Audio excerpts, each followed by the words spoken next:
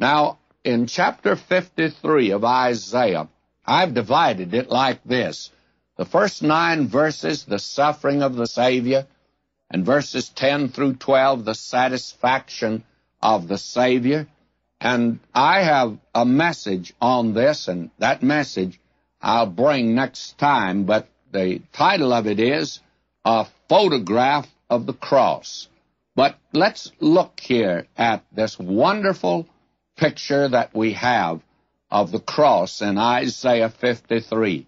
Now, those that are acquainted with God's Word, they realize that the 53rd chapter of Isaiah and the 22nd Psalm give us a more vivid account of the crucifixion of Christ than is found anywhere else in the Bible.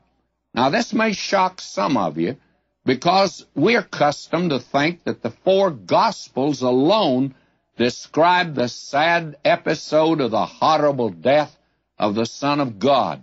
Now, if you'll examine carefully the Gospel accounts, you will make the discovery that only a few unrelated events that are connected with the crucifixion are given, and that the actual crucifixion is passed over with a reverent restraint. The Holy Spirit has drawn the veil of silence over that cross, and none of the lurid details are set forth for the curious mob to gaze and leer upon. It is said of the brutal crowd who murdered him that they sat down and watched him. You and I are not permitted to join that crowd.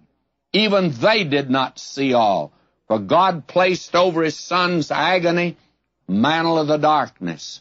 And some sensational speakers, they gather to themselves a bit of notoriety by painting with picturesque speech the minutest details of what they think took place at the crucifixion of Christ.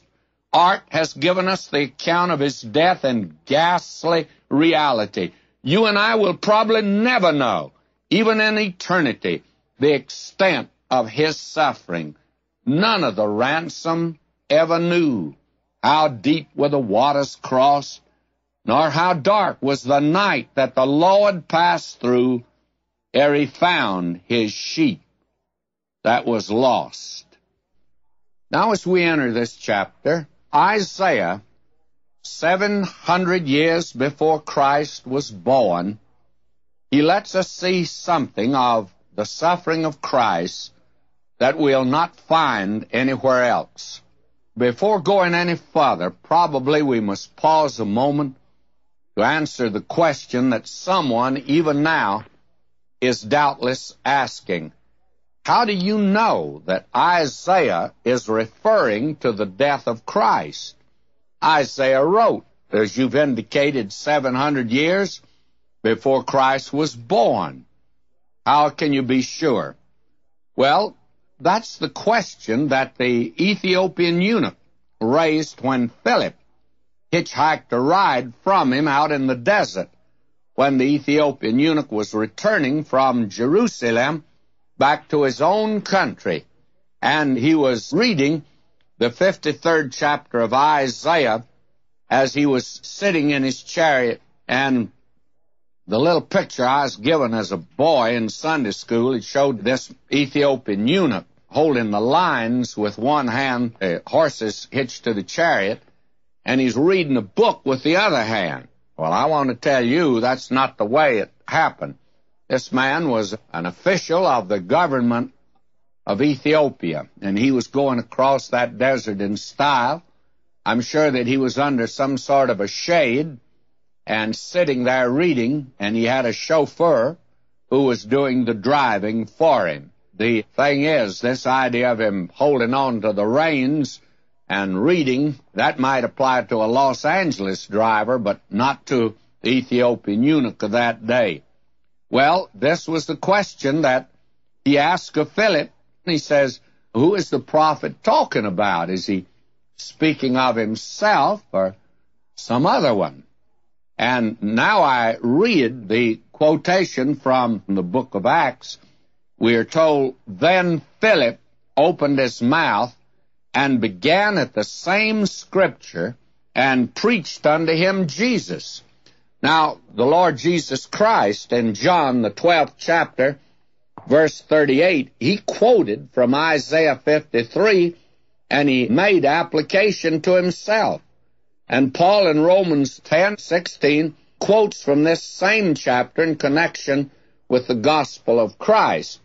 Now, without attempting at all to enlarge upon these references, we want to affirm that Isaiah 53 refers to Christ. And even more than that, it is a photograph of the cross of Christ as he was dying there. Now, this chapter, as we've indicated before, tells us two things about the Lord Jesus Christ. We have in the first 9 verses the suffering of Christ, or the suffering of the Savior. And in verses 10 through 12, we have the satisfaction of the Savior. Now, you will find that these two belong together, suffering and satisfaction. Suffering always precedes satisfaction. Too many folk today are trying to take a shortcut to happiness by attempting to avoid all the trying experiences of life. And I'm here to tell you today there's no short route to satisfaction. And that's the reason that I condemn with no unmistakable terms the fact that a great many people think if you go take a little course of a week or of a few weeks, go once a week for several months, that somehow or another it gives you the answer to all the problems of life, and that you are well equipped then, armed with the armor of God. Well, may I say to you, that's not the way God does it, and there's no short route. Even God did not go the short route. He could have avoided the cross and accepted the crown. That was Satan's suggestion, you remember. But suffering comes before satisfaction always. And the phraseology bears various expressions. For instance, like this: through trial to triumph. Sunshine comes after the clouds. Light follows darkness, and flowers come after the rain clouds. Now that seems to be God's way of doing things. And since it's His method, then it's the very best way. Perhaps today you are sitting in the shadows of life. Trials confront you. Problems overwhelm you. The fiery furnace is your present lot, and you've tasted the bitter without the sweet. And if that's your case right now, then let me encourage your heart and fortify your faith for saying that you're on the same pathway that God followed, and that it leads at last to light if you walk with Him. For weeping may endure for a night, but joy cometh in the morning.